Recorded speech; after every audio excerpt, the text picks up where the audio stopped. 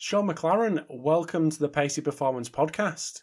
It's a pleasure to have you. Rob, thanks very much, mate. It's good to be in speaking to you in this capacity, I guess, and not through a WhatsApp voice note or a quick call on the back of the A1. Absolutely.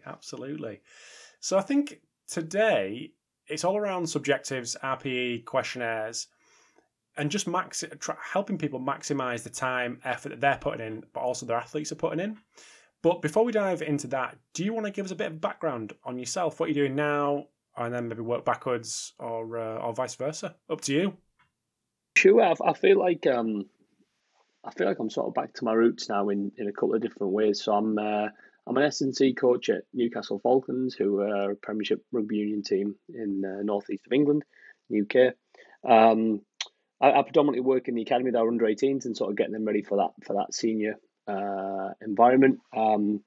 I interned at the club like 10, maybe 11 seasons ago, starting out as an S&C coach when I was doing a lot in and around with Olympic sports and youth sport like female football and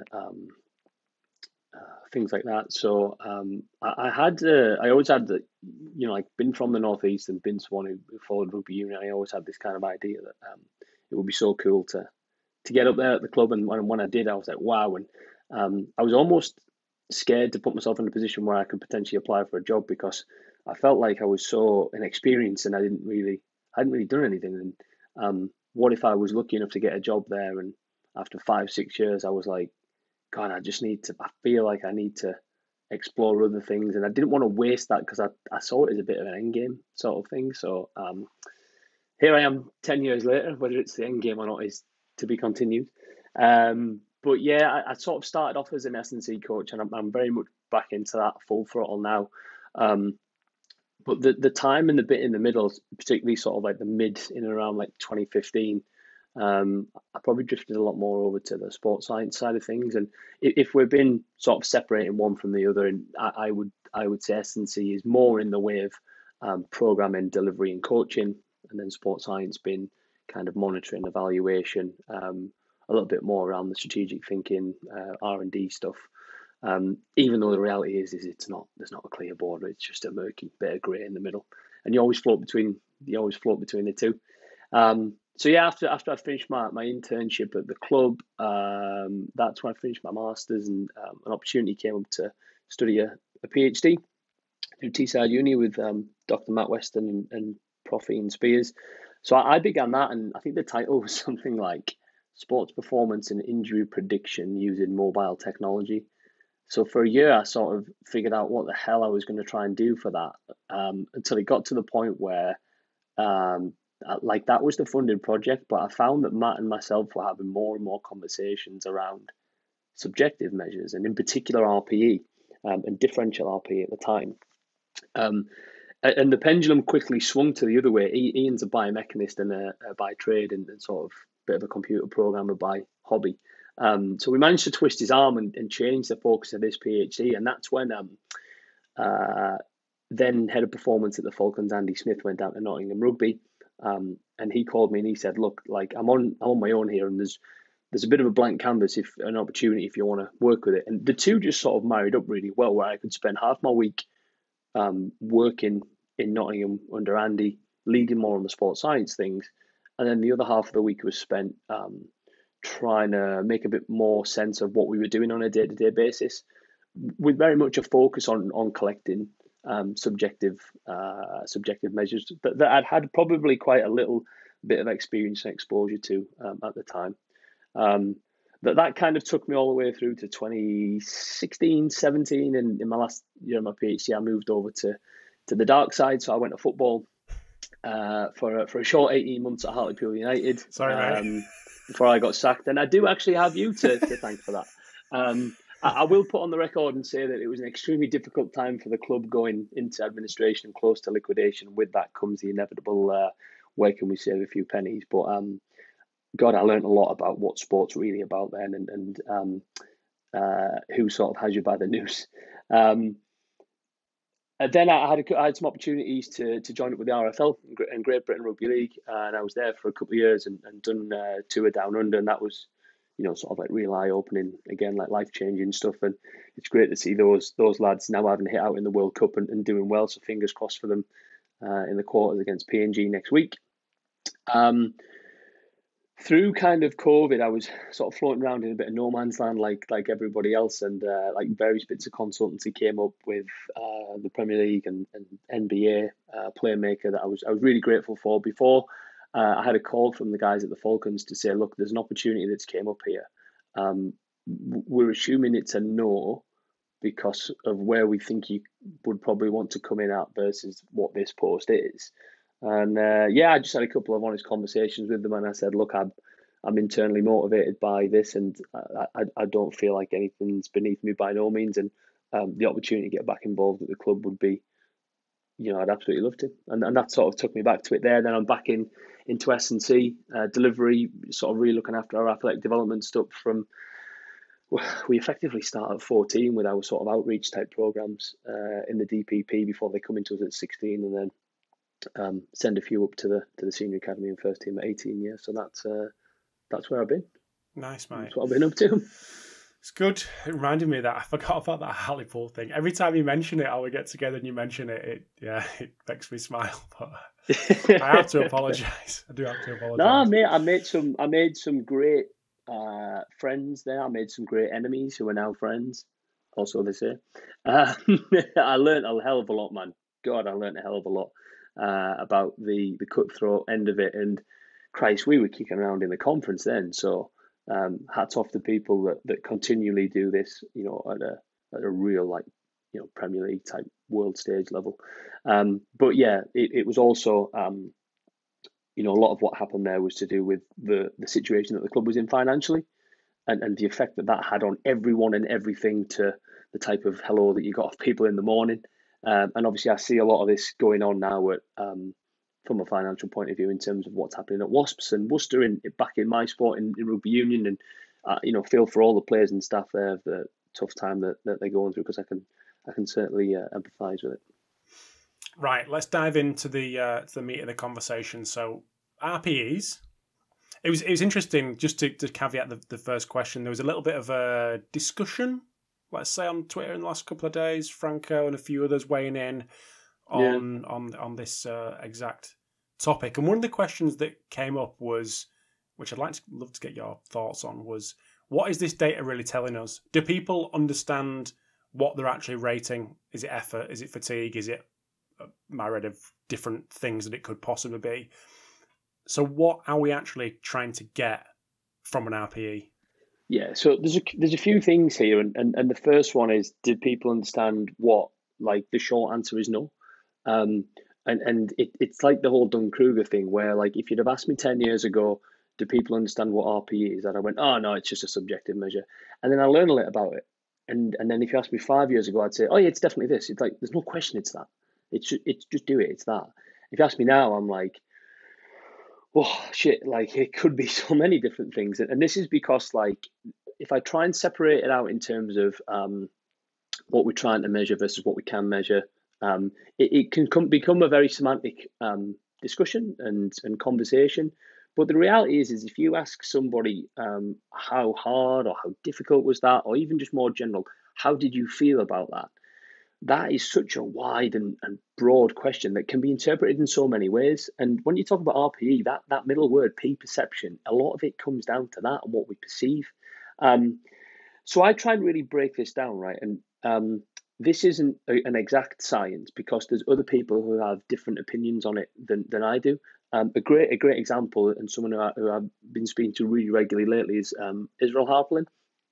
We're both really interested in this and trying to understand it a bit more, but we potentially come at certain aspects of it from different angles, if not trying to reach the same end goal.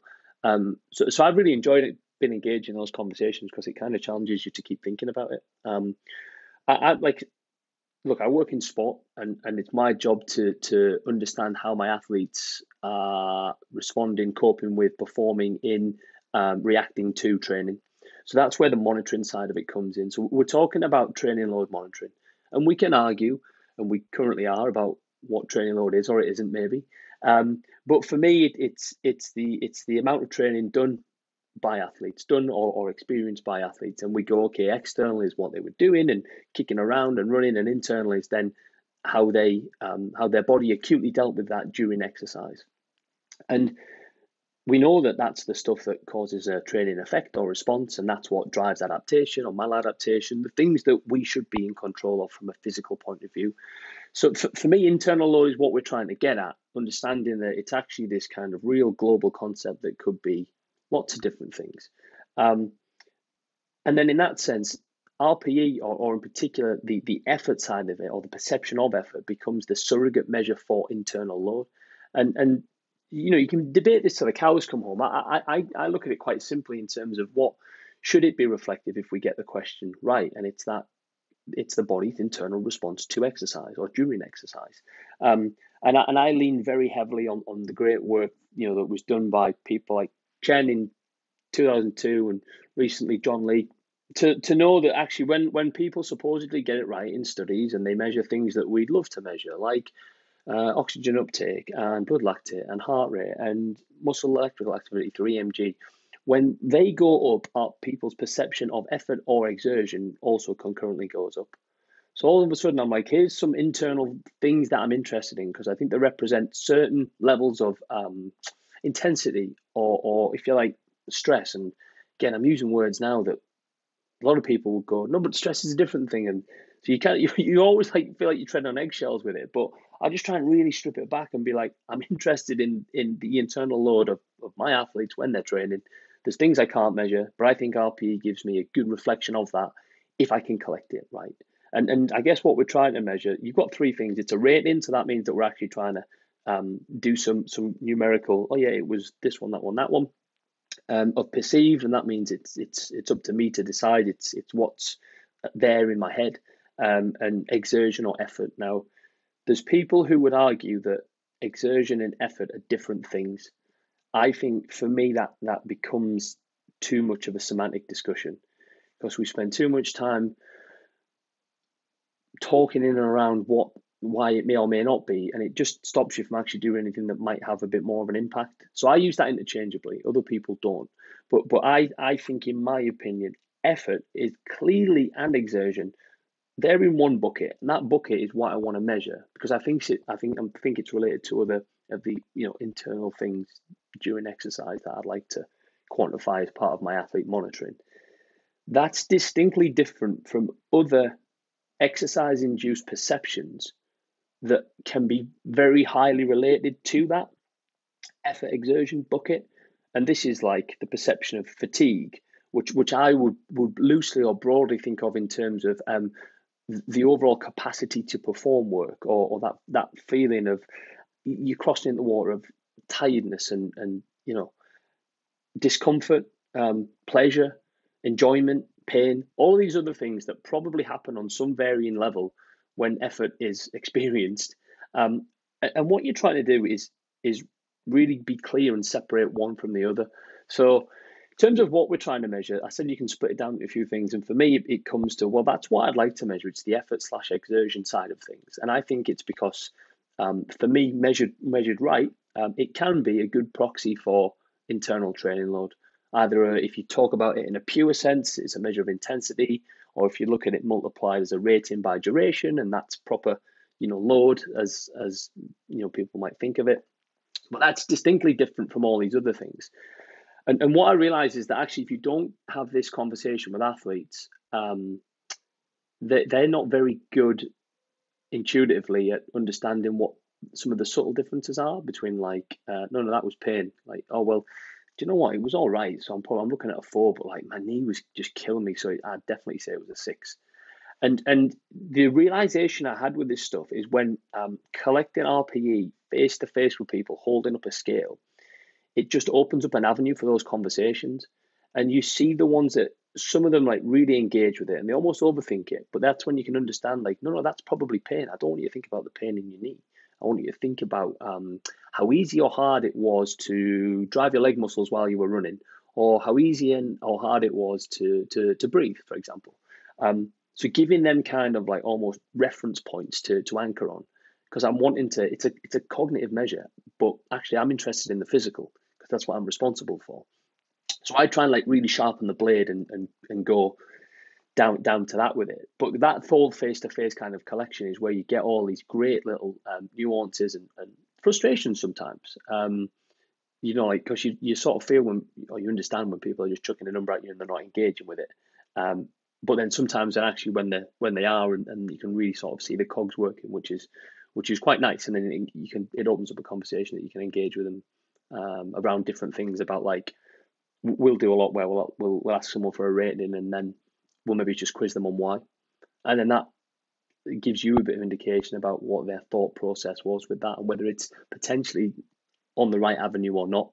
And do we need to do some education, be it an ad hoc quick response to that now, in terms of, oh, well, actually, we're thinking of the wrong thing there, but next time think a bit more like this.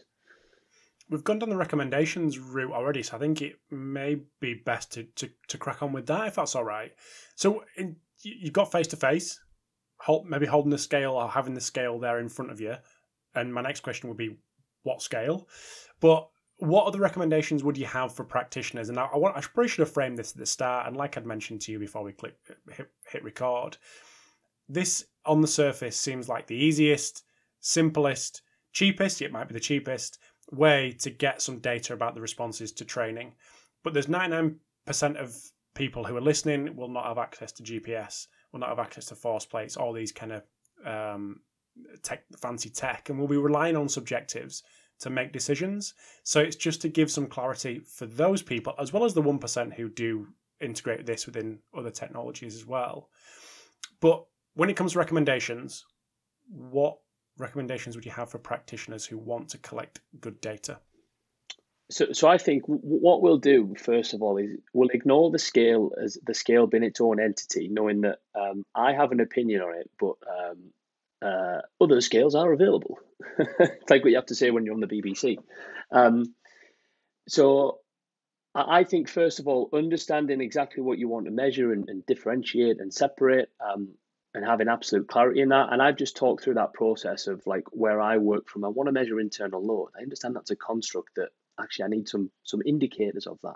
The reason I choose RPE is because of its association with all of these other internal load indicators. And okay, now I want to clearly separate that as a perception from fatigue and effort and discomfort. So I've almost now got a bit of a definition of what I want to try and measure in RPE and what I don't want to try and measure. And I think the first thing is probably to try and have that absolute sort of clarity on it. I think when it comes to measuring or collecting RPE, the main thing that you want to try and reduce is what we would call conscious bias.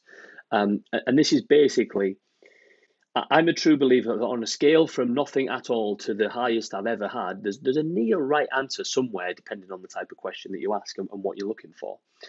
And conscious bias is a mismatch between where that theoretical right answer is and the actual answer that you get. And you can split it down into two things. So you've got cognitive factors, and the cognitive factors are like error that arrives from, like, miscomprehension, or it's more the mental processing of what we're trying to ask. So the first one is comprehension. Like, do they understand what we're trying to measure, which is effort and the reasons why?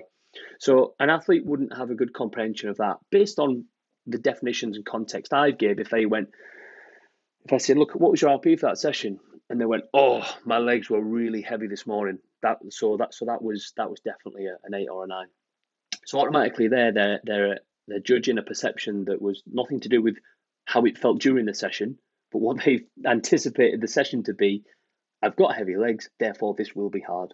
Well, that's heavy legs is probably somewhere in the fatigue soreness type realm, and that's actually a response to your training load, not your training load, what you did. All right, do you know what? That was really good. I was buzzing with that session. Every touch I was on it. We were moving. The boys were having a good laugh. That was easy. That was like a 3. Like, no, not how much you enjoyed it. Like, if you enjoy it, it potentially feels easy. I'm talking about, like, again, going back to these reference points of, like, well, what about your breathing rate? And what about, like, how easy or hard it was to drive your legs? There's loads of other things that can influence your cognitive factors. So, like, recall and timing, whether you ask it at the end, 5 minutes after, 10 minutes after, half an hour after, 2 days after. That might not be as sensitive as maybe we once thought, but I think that timing definitely has an effect if you go to the extremes? Are So you what would be your recommendation there, Shaun, for someone? So people say that the whole, and this was just from like Foster's recommendation of collect RP 30 minutes after. And the reason why is you don't want to influence what happened at the end of the session to bias your rating. You have a pretty easy session and then you have a big hit out at the end for 15, 20 minutes, maybe some con or maybe some sided games, and you ask for an RP straight away, people are going to be like, oh, well, I'm blowing now. I was blowing just then. Like I was really going acceleration, deceleration, whatever. Yeah, that was like a 7 or 8. Whereas actually, if you let that settle and they reflect on the session as a whole, it may be a little lower than that. When people have sort of looked at this and tested it empirically, the differences between collecting RPE like 10 minutes after a session are not really different, especially not practically different, maybe 1 unit on a scale, to collecting them 15 minutes, 30 minutes, 45 minutes. There's some great work that came out of the guys over in Italy. Riccio Fancini, Franco was on that, Cuzzi as well, and they looked at like response shift and recall bias. So they asked a lot of footballers their RPE after a session, and naturally you miss some of them. So 2 days later, the ones that they asked their RPE, they said, can you remember what you give us, and can you recall that?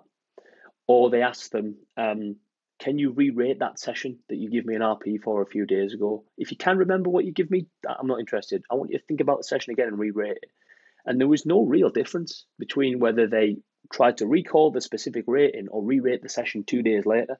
That for me was something that theoretically I just thought, nah, that won't work. But then you test this stuff out and you go, oh, actually, that's pretty robust. So one way I directly move that into our practice is collecting RP after a session. We wouldn't be as stringent as waiting for 30 minutes because I honestly believe that as long as you give it a little bit of time to simmer down, maybe 5-10 minutes, you should be good to go. Be careful if you've got some real intense stuff at the end of the session. You maybe want to go up to 15 minutes there. Again, just like use common sense as a bit of a cooling off period. But that doesn't work for every session. What's the most demanding session? I work in team sports, right? And I always have mostly my most demanding training session of the week is a match on a Saturday, a Sunday, a Wednesday, Tuesday. And believe me, I've tried to be by the book with this and get RPEs in the changing room afterwards. It's great when you've won. When you've not, wow, you put yourself in a real sticky situation there, and you get some real funny looks and some funny responses as well. So I kind of remember seeing that paper by Maurizio, and I used that to say, right, straight away now, our standard practice for collecting match RPEs is going to be always do them the day after, whether we've won or lost, because that emotive response is so high and inflamed. You're either on top of the world because you've won, or you're at the other end of the scale because you've been beat, pumped, narrowly beat, whatever. Just for me, do it the day after and rely on some of the evidence that's out there to suggest that that might actually be a better solution than doing it in the changing rooms after a game, trying to keep it in your normal collection window and having all of these affect phenomena, this like kind of, again, that emotive response, influence it and asking it. So those like some of the cognitive factors, and like response generation's another one. So like, can you give people little hints and tips on what you want them to think about? Because if you ask a question, you're just leaving people to their own brain and their own devices, and you can end up in some weird and wonderful places. We've mentioned a lot of them. I again break this down, and this was one of the reasons why we started looking at differential RP, and this was kind of an idea from Matt Weston when he was with the Premier League referees. Matt tells a great story, and he used to look after the referees when like Arsenal United was a big game. And if there's any young Arsenal United fans out there who still think that's a big game, when I grew up in the early 2000s, and that really was a big game. So good. Yeah, that's like top tier. And that was like 2003, 2004 Arsenal as well. And when Arsenal used to play United, Matt used to say that the running loads off then it was Prozone would always be the lowest, but the RPEs used to be the highest. And he used to speak to the guys about this, like Howard Webb and stuff, and be like, what's going on here? Why is it like there's a bit of a disconnect here? Based on what you've done, I think that should be a lot lower. And they would call and refer to things like the pressure that they felt building up to the game, even through the media, the hostile environment. Then it would have been Highbury or at Old Trafford, the crowd getting on the back, players getting on the back, and that just became such a tense, tight situation. So there's clearly this cognitive component that's biasing the rating to go, well, how hard did I find the match? Christ, that was very hard. So this is where the idea came from, to go like, what about separating? Well, how hard was it cognitively and mentally? How hard was it on your breathing and your leg muscles? The reason why we go breathing and leg muscles is because in healthy individuals, they seem to think that the two biggest drivers for something like effort is central and peripheral type exertion. So I sort of put my physiologist hat on and go, well, again, I'm responsible for monitoring training and I care about the cardiovascular system. And I understand that that's distinctly different to the neuromuscular and musculoskeletal system, but I care about that as well. So I've got these two different pathways because they have different adaptation pathways and response pathways, sort of separating out these two. And it makes a bit more sense now. And we were going the way then of like asking a score for breathlessness, a score for legs. I actually think now that that should just be part of the cue into athletes and players. So understanding that when I want your RPE, because I'm personally interested in the physical, I want you to mainly think about how easy or hard it was on your things like your breathing rate, how easy or hard it was to breathe. And that's because people are consciously aware of their breathing. If I said to you, like, what's your heart rate? You'd probably go straight to your wrist with two fingers. And then also how easy or hard it was to drive the leg muscles, and like there's some like stuff that talks about like, the strain in the leg muscles. And I try not to get too technical with it, because for most athletes that I've worked with, at least, when you give those cues, they instinctively go, "Oh, right, I know now. It's not this, not that, not that." So there's all these different cognitive factors that you can consider and manipulate, and that's more in like the way you define what you're trying to measure, and the reference points you give for that. Situational factors, and this is something else that can affect RPE or basically any subjective measure. This is like inaccuracies between where that theoretical right number is on a scale from nothing to everything. I honestly think there's a right answer somewhere. And then the rating that you give, so the mismatch there.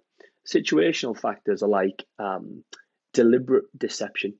So when people lie to you, when people genuinely think it was one thing and they give you another number, or they give you a number without thinking about it. And that's normally because of two things. They're either externally motivated or they're internally motivated. So externally motivated is you're my coach and I've done a session and I thought it was very hard. Based on the scale you're showing me, that's a 7. But I'm hearing other people give like 3s and 4s and stuff like that. And actually, I've just came back from an ACL and I'm just working my way back into the team. So no wonder it felt very hard. I'm probably still a little bit off the mark. But if I elude that information, based on the relationship that we have, the culture within the team, that might actually get me out of favour, get me dropped, not let me be considered for selection.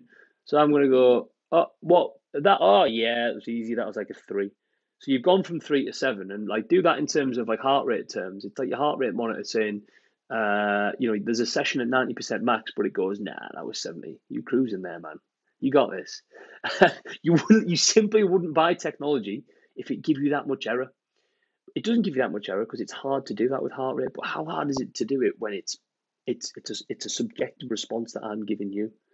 But the last one there is like internally motivated deception, whereby that is I'm motivated by I can't be bothered to come and speak to you with your scale right now. So I'm going to go, yeah, it was a 5, it was 5, because I've got other things to do and I want to get off. I want to reduce my time on task. There's all kinds of different solutions that you can implement in and around those.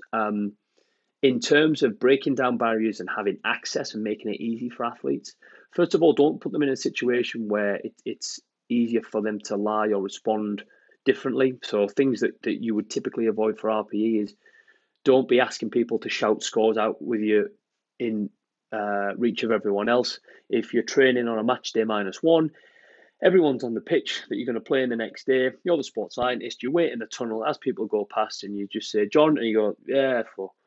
And then whatever. The other issue there is you're not even showing them a scale. Again, separate conversation. But if someone else hears that, they're more likely to give what the previous person done. And again, there's evidence to support this. Don't do, even though it's easier for you, don't put a big sheet up with everyone's name and then have a second column that says RP and get them to write it in. Because people are just going to socially conform to it. Try and foster a situation where you can get people in isolation so they really engage with it. And you might say, but then they're just going to go, yeah, it was a 5, and then they're going to deceive me for an internally motivated reason. They need to understand, athletes and to understand and know and care enough to go, he takes it seriously when he's trying to get these scores. Like, they genuinely try and do something with it that helps us. Like, I understand that, and no matter what has happened to me right now in the session, what I'm going to do next, I'm going to give you 10 seconds of my time because I know how much you believe in this and this means to you. So it's almost trying to, you've got to show them how much that you genuinely believe in it if you do. And if you don't, that'll maybe bleed off into them. And then in terms of having athletes like lie or deceive to you, that doesn't invalidate the measure. So the equivalent of that example of me saying, I'm coming back from an ACL, it was a 7, but I'm going to give you a 3. I don't personally believe that that's the fault of an RPE or a subjective, because if you think it's their fault, the equivalent of that would be my ACL, my knee's actually hurting, and I'm coming back from an ACL, but I'm in the mix to get a start here or get on the bench on Saturday. So the team doctor or team physician is checking me over, the physio, and I'm actually getting a bit of pain.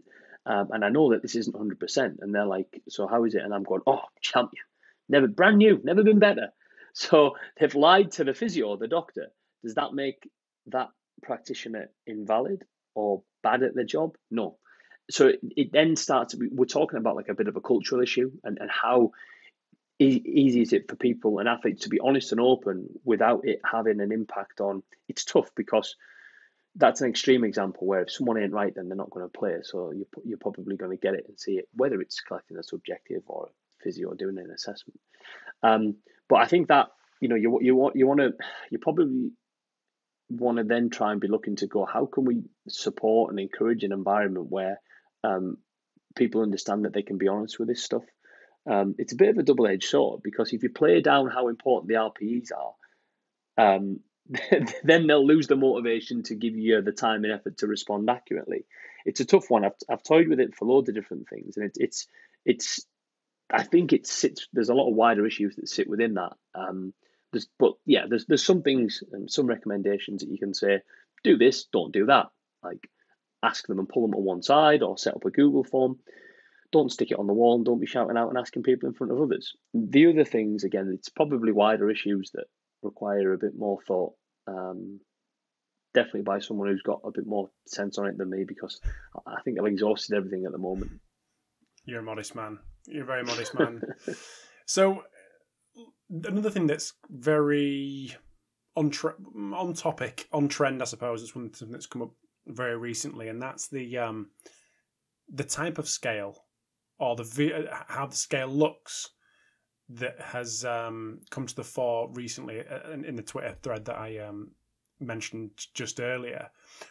Why is it so important to use a particular scale? And you can tell us which particular scale you would recommend. And what are the issues with veering away from that, using things like different colours, different descriptors, emojis, all that kind of stuff? Yeah, I mean, this is like anyone can go on Google now and type RPE scale and go on Google Images, and you'll see what the norm is. The reality is that there's lots of way to quantify the perception of a stimulus or an intensity. So when we talk about effort exertion as a surrogate to internal intensity / training load, but this applies to things like noise and loudness, blackness and perception of smell, stuff like that. And there's obviously people who've been interested in this for probably, I dare say, a couple of 100 years now. Like Stevens's work goes back well before my grandparents were born. And originally, like, there was a couple of ways to do this. So people would say, like, right, Rob, how hard do you think that was? Give me any number. You can give me absolutely any number that you want. There's actually no limit on it. But if you give me a 17 now, when you do something that you feel is twice as hard as this, it has to be 34, because it's 17 times 2. And then people started thinking, well, actually, it probably makes sense that, because then we can't compare Rob to Shaun, because what is Rob's 17 might be Shaun's 84, or might be, Jenna's 3. So actually, if we put some bounds on it, and we maybe say that we've got a bottom and a top, we can make within and between person comparisons, and it's still this like ratio type level data. look, it comes as no surprise that you can't talk about RPE without mentioning Gunnar Borg and his scales. And I could be on here hours talking about this, and I feel like I have a semi-qualified opinion to speak about it because I've spent the time going through a lot of his work and the work in and around it and surrounding. And I genuinely believe that when people are advocating stuff like facial expressions or coloured RPE scales or scales that are potentially not his, I don't feel that they have went through the mill with it to the extent that I potentially have. So it probably sounds stupid to say it's a bit of like a blessing and a curse at the same time, but to kind of really just almost try and prove the point without going into like technical details, Gunnar Borg spent like over half a century developing. He ultimately ended up with 2 scales, because I'd be confident enough in saying that by the time he got to sort of early 2000s, and his daughter Elizabeth had taken on a lot of this work by then, and she was really driving the CR100 scale. I think that the Borgs had kind of came to an agreement that, or an understanding that the 6 to 20 was a great one to get out the blocks. And back then it was used as a bit of a proxy for heart rate, because times it by 10 and it should be, if I give you an RPE of 6, that's at rest, my heart rate is 60 beats a minute, 20 is 200, and that's where you get that from. All the categories are evenly spaced because heart rate increases linearly during continuous exercise. The category ratio scales were developed just in light of the fact that there's a couple of extra things that confine you with a linear scale and with something like the 6 to 20 scale. So the fact that it has like a stop point at the end, it has that ceiling, and people will naturally always try and avoid the ceiling, so like 20 out of 20. And how do you know it is 20 out of 20? What if like your 20 is actually your 19, but you don't know that until you get there? So Borg's CR scales, and CR stands for category ratio because we've got a link between a category, being the verbal descriptor, and then the ratio sort of level data. Borg tried to combine a ratio scale with a category scale. And for that, you get the benefit of being able to make these within and between person comparisons by saying, comparing hard with hard or hard with moderate, but then actually assigning a numeric value to that should have what they would call semi-ratio properties. So those scales are like open-ended as well. So the CR scale, like the last numeric value that you can give is 11.5. That's on the CR10 scale. So there's this idea that it doesn't really have a ceiling, because if we have a ceiling for the amount of effort we can exert or experience, I doubt that anyone's ever had it in their life. So you've got to think about, like baby trapped under a car, mother lifts car type human, like super strength. That's probably like that 10 out of 10 or 11.5 out of 11.5. But the idea with the open-ended scales is that it doesn't confine you, because people always like avoid the ends and they just get people floating around in the middle. The 6 to 20 scale, again, is you had like easy, moderate, hard, somewhat hard, and those verbal anchors like were nicely spaced. I think it was like a 2-unit interval on the 6 to 20 scale. You look at the CR scales, and I'll use the CR10 because it's the one that people are most familiar with. The difference between, easy would be like, let's say 3, moderate would be 4, and hard would be 5.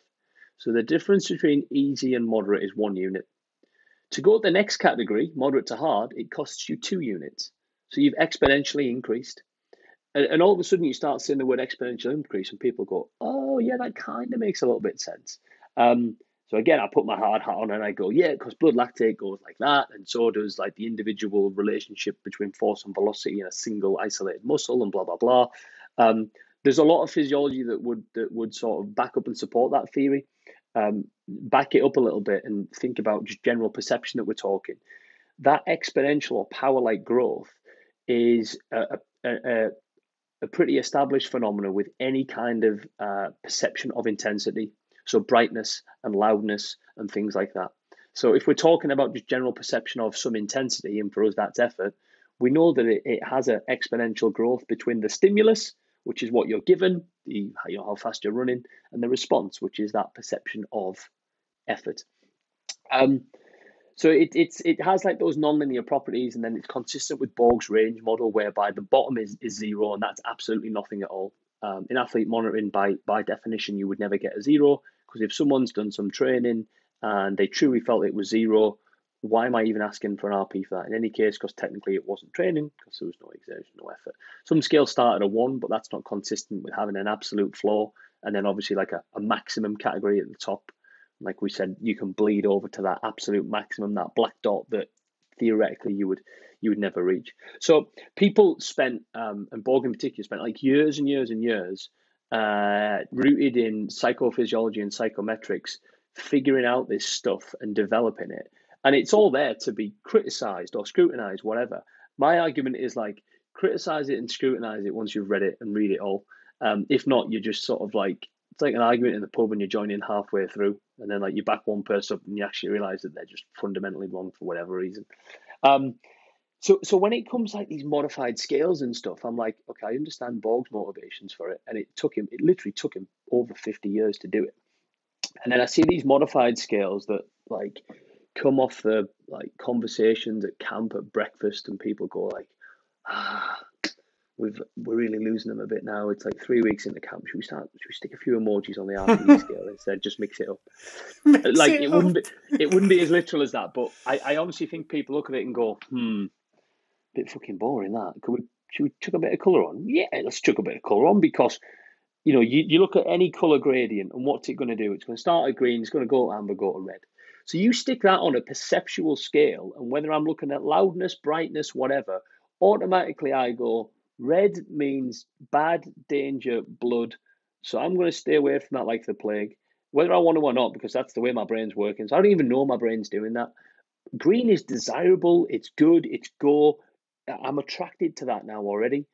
So all of a sudden, forget about what the words and the numbers are. I'm just starting to base it on my perception of these colours. My perception of colour or gradient or hue might be different to yours and the next person and the next person. So what you do here is you introduce features that automatically start actively encouraging other perceptions other than what we want to isolate. And we talked about it's already hard enough to differentiate between effort, exertion, fatigue, pain. So why add something else that just creates another ball ache amidst absolutely everything that I've now got to consider, like all of those aspects of conscious bias that we spoke about. And it's chucking it on at sometimes, oh, well, it looks better. I'm like, okay, it looks better versus someone spent half their life work trying to think about the best way to do this and tested it empirically and whatever, and was a genuine expert in the field. The other one is like emojis and faces, and that should be more obvious than colours, because I think the paper that came out in the JSCR in Journal of Strength and Conditioning Research recently that looked at this stuff, they looked at the validity of having a scale with emojis on it. I mean, it was a mess, because they compared it to Borg's CR10 scale, which was a scale that was covered in colour and didn't have a fixed star, and it wasn't the CR10. Anyway, I was looking at what the emojis were. Like, what do you call that face? I just call it happy face, or like there was a different happy face, and I was like, what do you actually call that emoji? So I was Googling it. I found the Emojipedia, which is an incredible resource if you're ever bored. And every emoji has a name. So I'm looking at all these facial expressions, and it's like angry and slightly confused, beaming with joy, I think one of them was called, or like sad. There's sad and disheartened.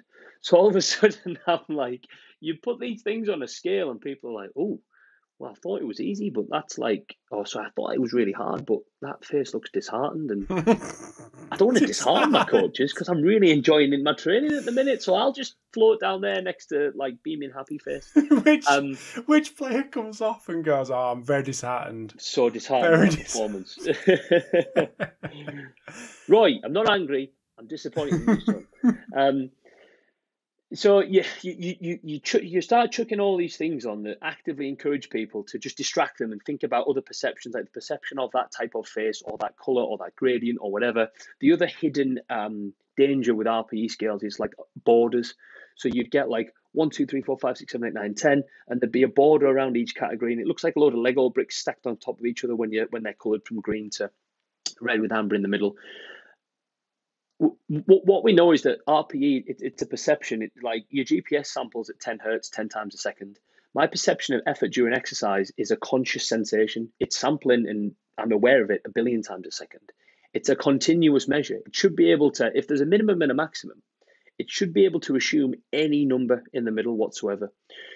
You all of a sudden show someone a scale where everything's in borders and boxes, and you subconsciously tell them that the only possible responses are 1, 2, 3, 4, 5, 6, 7, 8, 9, 10. You miss out your 5.5s or your 57s or your things like that. And again, I've used this analogy 10 times before. Imagine like Paula and First Beat are competing for your money, for your heart rate system. And I come in with my brand new heart rate system and it's all singing, all dancing. And people go, wow, it's so cheap. What's the catch? And I say, well, we'll give you a session average heart rate, but we round it down to the nearest 10. So if it was like 77% of max, that's 80. And if it was 74% of max, that's 70. So now it's a 10% difference, even though it was only 4 percentage points of maximum sort of thing. And it's so easy to do that on a scale, like without knowing it or not.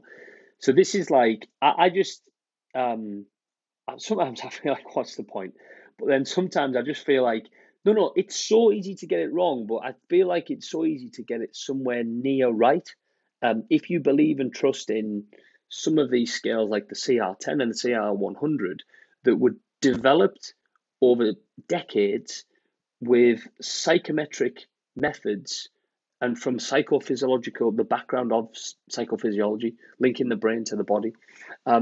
So I lean on that and trust that and the evidence around that. And look, it's those scales aren't necessarily like that's the finished product that we need to use. I've said and acknowledged this to quite a lot of people that I think they're the best option we've got at the moment.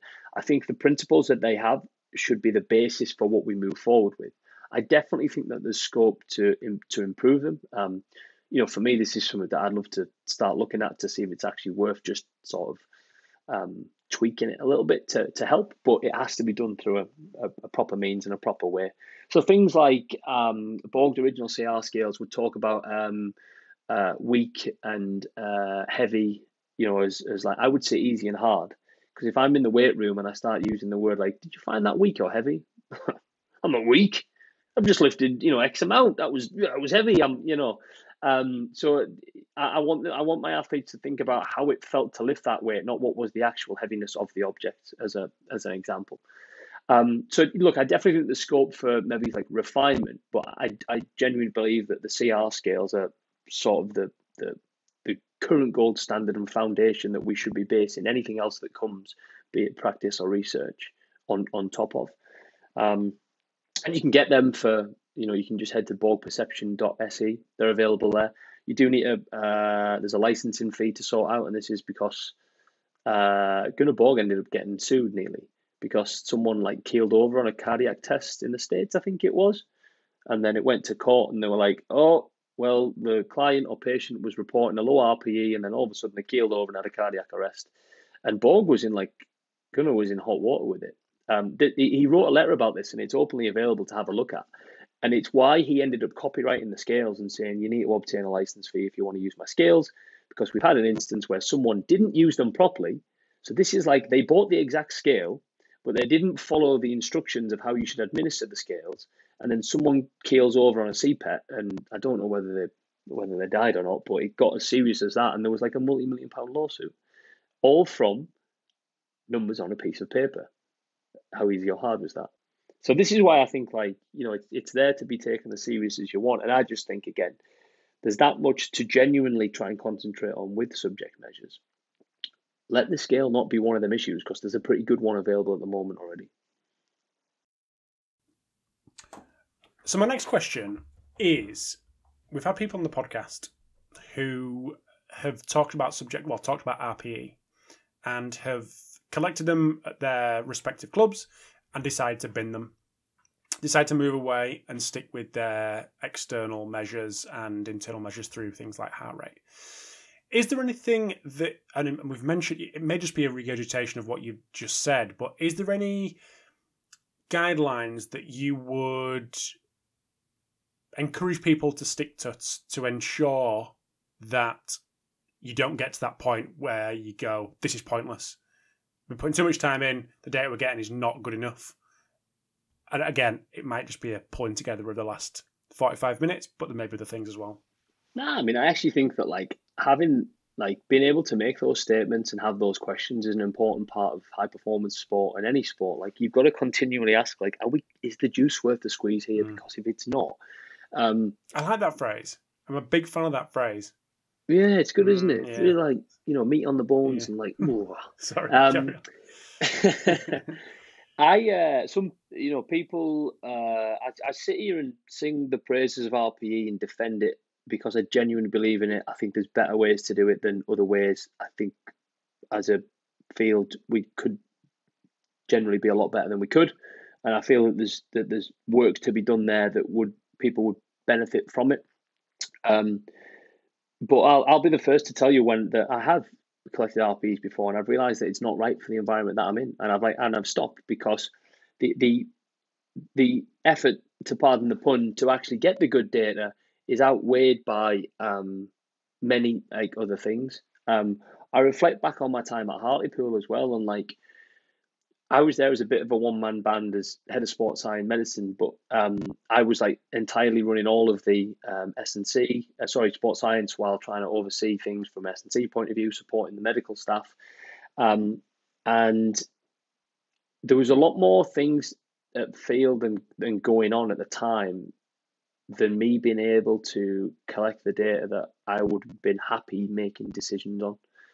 And when it got to that point, I thought I owe it to my athletes here to not like I'm going to ultimately turn some numbers around, and interpretation of those might support a little bit of other information and some contextual information and my own wider intuition around what's going on to make a decision on that player.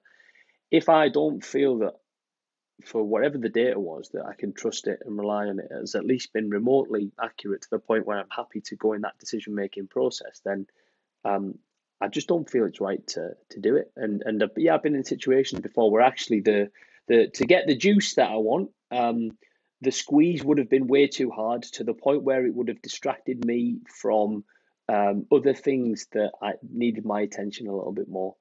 And this is where like people always say the classic question is like, oh, well, if you could only collect one thing, what would it be? And everyone's going, I bet that knobhead says RPE. And I go, RPE. And then they go, no, but like, I'll give you 20 grand a year. Like, come on, what software do you want? And I'd like, if you're giving me 20 grand a year, fucking hell, give me a part-time sports scientist and I can make this part of their responsibility, but also development to look after this, among other things. And if we talk about it in levels, if they can like do a lot of that ground level work and have genuine trust and belief in it, then on the next level above, which is a little bit closer to where the decision making with coaching happens, I can have more confidence in the data that we're using, that we're referring on. But yeah, like I said, I've been in situations before where I just thought I just can't manage this. Why did I drop RPE and not GPS? Because it's very easy for me to now press one button that turns on all the GPS and press another button to turn it all off. And I'm doing my period live in any case, and I've got a nice little bit of code that gives me a little report on Shiny or Power BI, and that's done, and it does it there. But I interpret that how I interpret my RPE. I'm always cautious with like the sprint data and can I trust it? Like, and if we're making changes on like, oh, how many exposures above 90% this week versus last week, and is one or two really one or two, or is it just a bit of error in measuring those velocities and counting effort counts? So it comes as part of like wider discussions. But yeah, I just think that if you genuinely feel that it's too much of a ball ache to uphold everything from the point of view, then definitely don't do it. If you feel that it's within your capability to make some probably quite simple and quick changes to try and improve the quality of the data you get, then definitely go for it. And we can just literally rattle them off. Like try using the CR scales, try showing it to an athlete's face and asking them the question. See what response you get, not only like the number, but see if they engage with it, see if they screw up the face, see if they tut and roll their eyes or not, because that tells you about what they actually believe in the process and what you're trying to do. So then there's the need to be a bit of salesmanship and convincing them that no, please like take a bit of time on this, just because and it's hard because like no one wants to be that nose or that knobhead who's like, oh my god, they're just bothered about the numbers and this, that, and the other. It's a fine line between showing athletes that you care about stuff like that and then coming across as like just a little bit of a hermit. So there's a right conversation to be had at the right time with people. Stuff at the beginning of the season is always great to tee people up and set the expectation. Having coaches on board, what we know from there's even some work from my Emma Newport, the time I want my behaviour change in and around athlete monitoring, and there's not a lot of conclusive stuff you can say that this is going to be really good from a behaviour change point of view. I spoke to Emma about this, and she gave me some great reflections from some of the work she'd done. She said she genuinely believes that one of the biggest things when it comes to athlete monitoring in general and adherence, compliance, rates, etc., is having the coaches on board and supporting your message. So again, it can be really hard when you've got all the fancy tech and stuff, and all of a sudden it just looks like a really sort of, second thought off the bat question: how easy or hard did you find it? But it again probably just comes back to how much do you trust and believe in it, and if you don't that much, then I probably wouldn't bother. I'd definitely say go all in or don't go in at all. Nice, mate. Well, we're coming up to the hour, and I think a good place to finish off is, you've mentioned a few there with the resources, but is there any other resources that you would point people towards to learn a little bit more about it so they can make a call whether they're in or out? Or any nuances around this area? Is there any particular papers, articles, videos, resources? It can be tough, and it's probably one of the reasons why I'm quite interested in trying to drive it forward. And when all of a sudden no one pays you to do research, the tap that was once flowing is now all of a sudden dripping.